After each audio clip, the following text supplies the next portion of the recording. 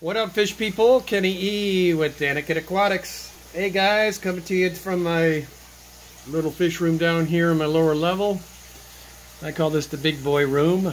Obviously you can see it's all the big boy tanks. Anyway, wanted to take a video of my wife's new fish. These are her albino Millenium angels. Real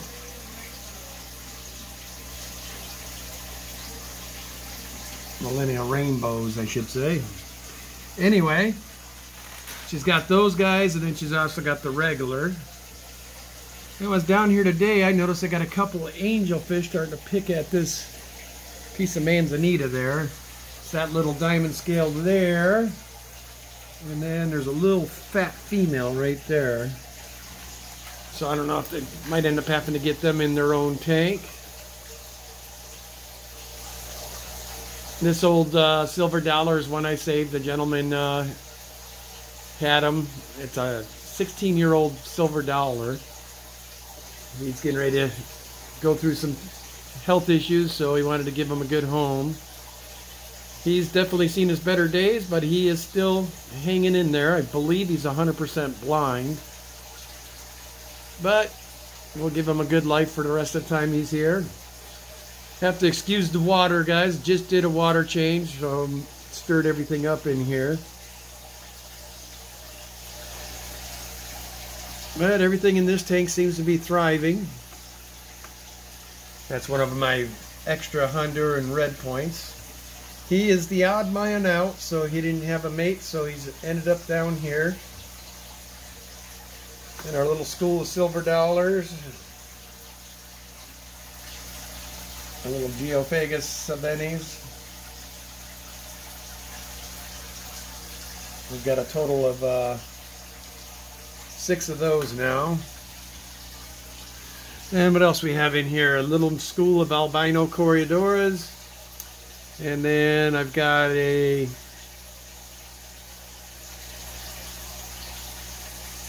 royal pleco and then a parapleco in here, as well as 2 tuna sharks.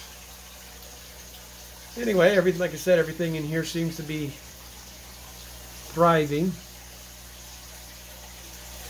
And I do apologize for the water noise in the background. I am doing my water changes. This is water change day for this room, so Oscars are rather happy about it.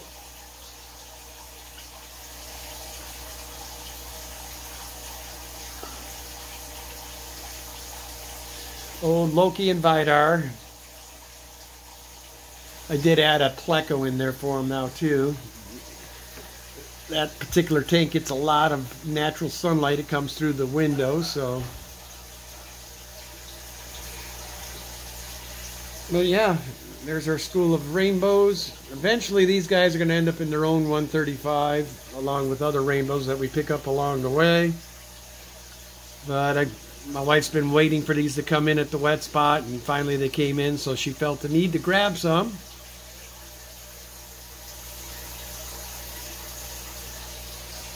A week from Sunday, guys, it's going to be the Greater Portland Aquarium Society meeting already. And I'm telling you, it's going to be one that you want to be at. There's going to be several tanks, larger tanks.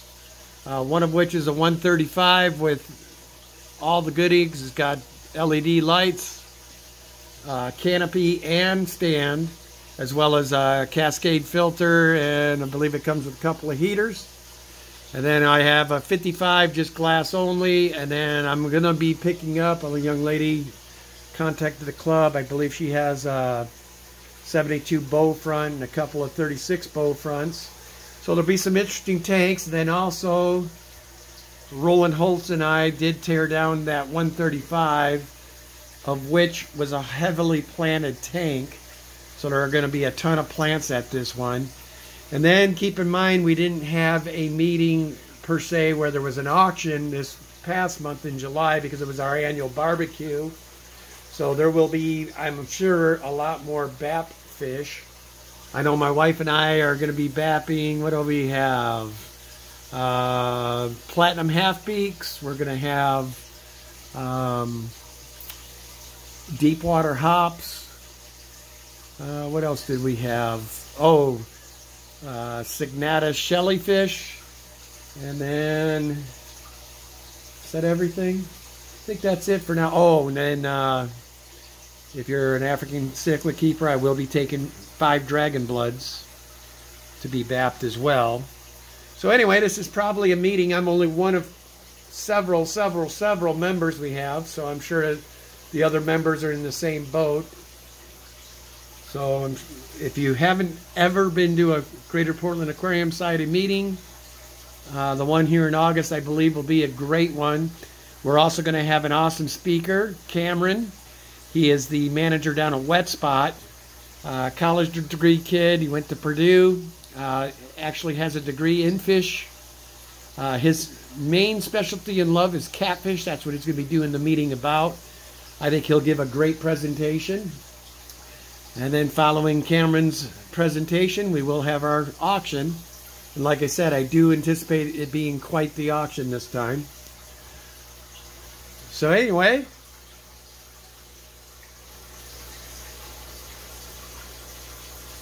what's everybody else doing on this fine Tuesday? If you didn't see my video the other day, I did find work. I'm going to be an auto consultant for Auto Solutions. Basically, we help all the credit union members local.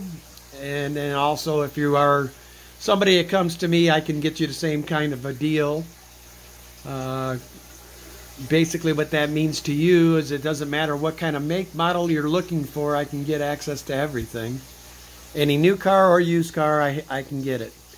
Anyway, so if you're in the Portland area, feel free to give me a call at 503-484-8658. Be more than glad to help you with that as well.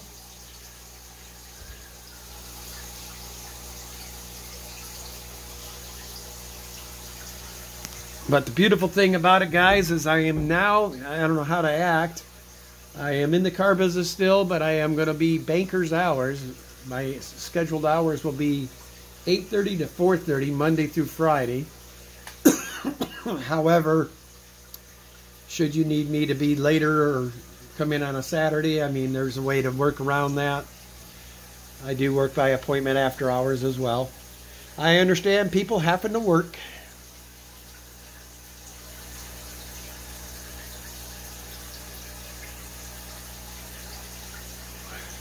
Yeah, so my wife and I are probably now going to have to find another tank for these guys.